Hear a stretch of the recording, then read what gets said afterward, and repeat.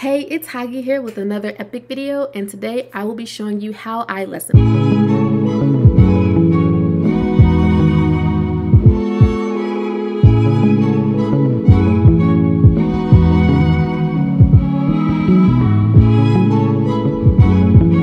From another epic video asking how I lesson plan, and I know I'm late, I'm sorry, but I'm finally getting to it. So my kids will be entering shortly. So if you hear loudness, it'll be them. If you hear any other noises in the background, it's coming from either outside or in the cafeteria as they're preparing for lunch. Getting into it, I will try to explain this as simply as I can because I promise you, you're overthinking everything. And I know what you're saying. It's easy for you to say, yes, it is now because I was in the same boat as you. I was overthinking it a lot, but I promise you, it's not as hard as you're making it. This video will primarily focus on elementary, which is a 40-minute class period.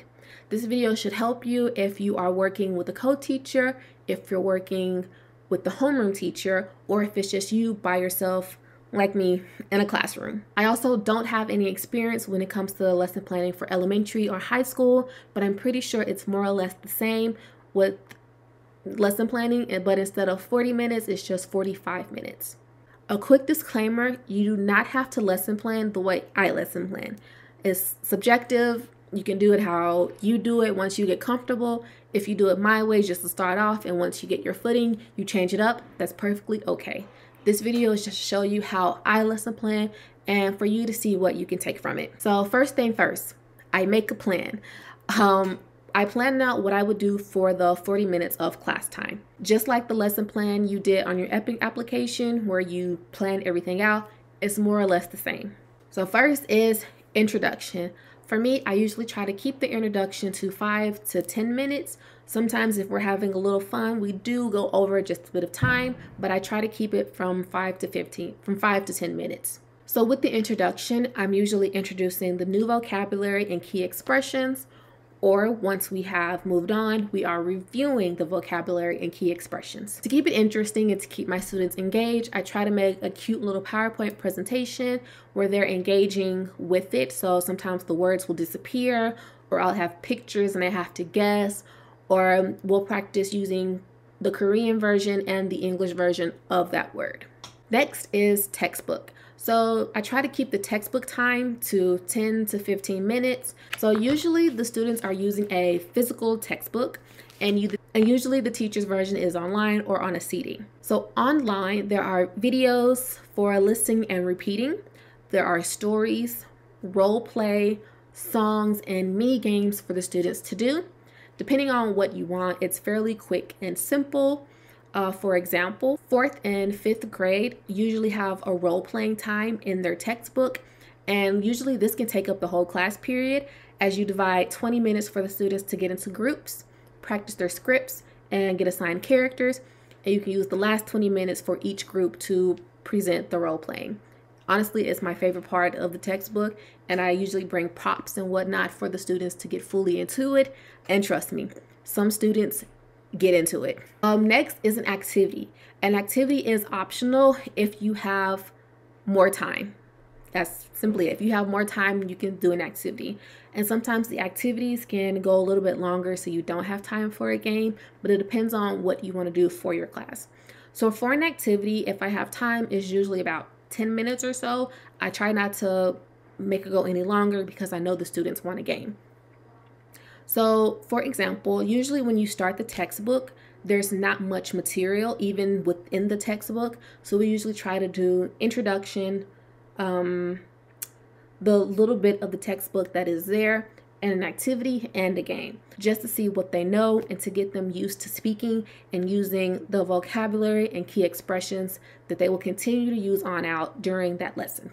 Last but not least is game. As an EPIK teacher, you more or less will be asked to prepare a game. Rather, it's the game where the teacher teaches for 20 minutes and you do a game for 20 minutes.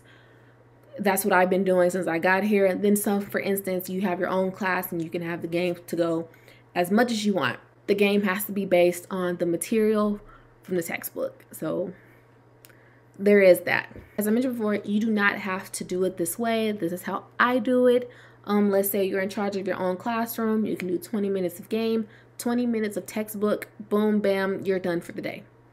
That's the end of class. Now that there's a foundation, you need to have the materials. Oh, I see one of my third graders coming right now. Do we have 2 third graders this time or just one? It looked like it's just the one baby. Here he comes. Now that there's a foundation, you need the materials. So I present to you the Holy Trinity. You have Koreshare, you have Waygook, and you have In This School. Literally, you can Google any of these and make an account. Once you make an account, you find the grade and the textbook your school is using. You click on the unit and the class is on. Boom, now you have materials from introduction, vocabulary, games, and some activities. Even with the different textbooks, some units are similar and it's easy to make a PPT and switch things up for your class's needs. So I do this for all my classes. For Monday, I have 5th and 6th grade, and for Wednesday, I have 3rd through 6th grade. Luckily for Monday, I just teach the same lesson like 3 times in a row for 5th grade, and then for 6th grade, I do the exact same thing. And that's honestly the most easiest thing. And for instance, if one class isn't really filling the game or the activity, you have a 10-minute break in between to change things up to your liking. The only part is, if the students are not interested, you do have to wing it. Now, I know what you're saying. Haggy, how can I wing it? I don't know what to do. Like, come on now, help me out. I bribe. Like they say, don't bribe the kids with candy. I bribe them with candy, okay? Like, what else am I supposed to do? I just fling a bag of candy and be like, hey, participate. Or better yet, I make them compete. Korean kids are very competitive. I will make them compete with each other to get the ball rolling. Am I a bad person for that? Maybe. Who cares?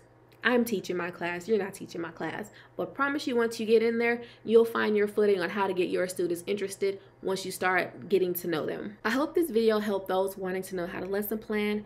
If I missed anything or you want to know more, please leave a comment down below. I do read them. Share this video to help others. Give it a like and subscribe for more. And I'll see you in the next one.